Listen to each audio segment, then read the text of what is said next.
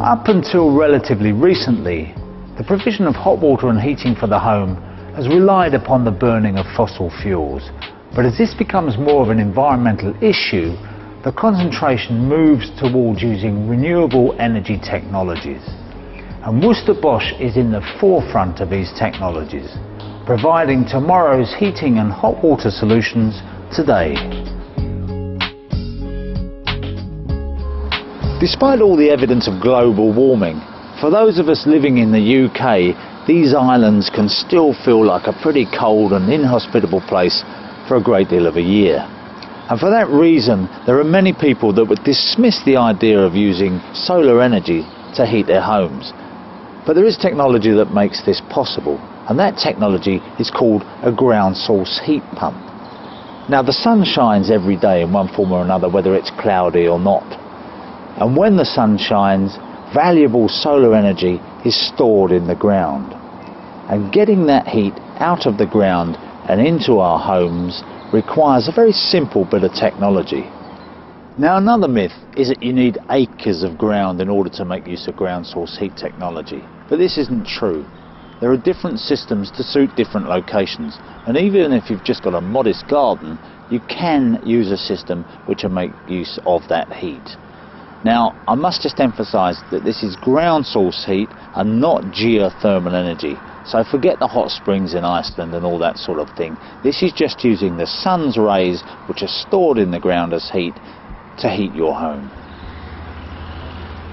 So how do we get all that useful heat from the ground into our homes? Well, the heart of a system is a heat pump. Now, this transfers heat from the ground collector through the heat pump, through some pipes, into a thermal store in our home, and then onto our radiators or underfloor heating. Now, you'd be right to think that this requires energy in itself to pump that fluid around. But the good news is that for every unit of electricity that you put into the system, you get 4 units of heat out. So it does have a very cost-effective ratio. In the UK, the most popular method of heat extraction is through horizontal collectors. This continuous loop of pipework is buried 1 metre under the ground, and roughly speaking you would need the collectors to cover approximately 2 to 2.5 times the total amount of floor space of your home. If space is more limited, a compact collector, either in a horizontal or a vertical position, can be buried in a series of trenches. For the borehole method of collection, a specialist contractor would be required to bury a pipe up to a depth of 200 metres. This method of heat collection is more suitable for ground which contains a higher proportion of rock and stone.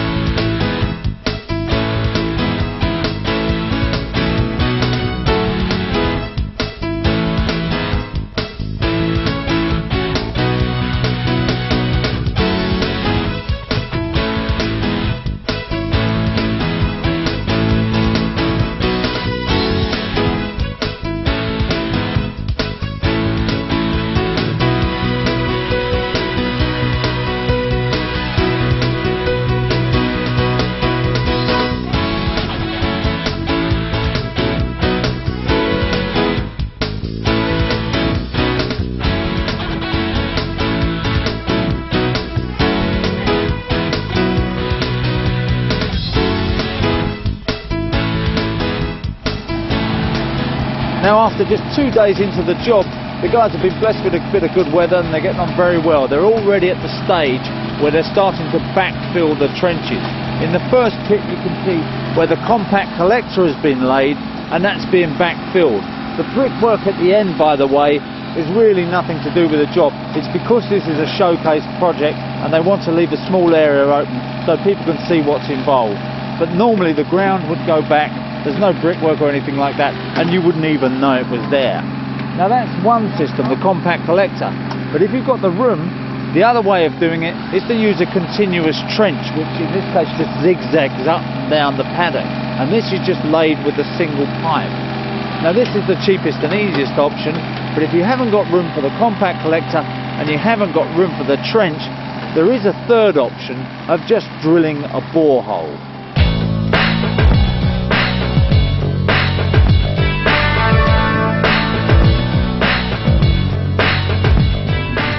This is the trench that contains the flow and return pipe. It's collected the heat from the ground source collector and it's taking it through to the house. And you'll notice that this pipe is insulated. That's done to stop that pipe losing its heat as it goes towards the house, and also to stop it transferring into the return pipe, which is running back at a lot colder temperature.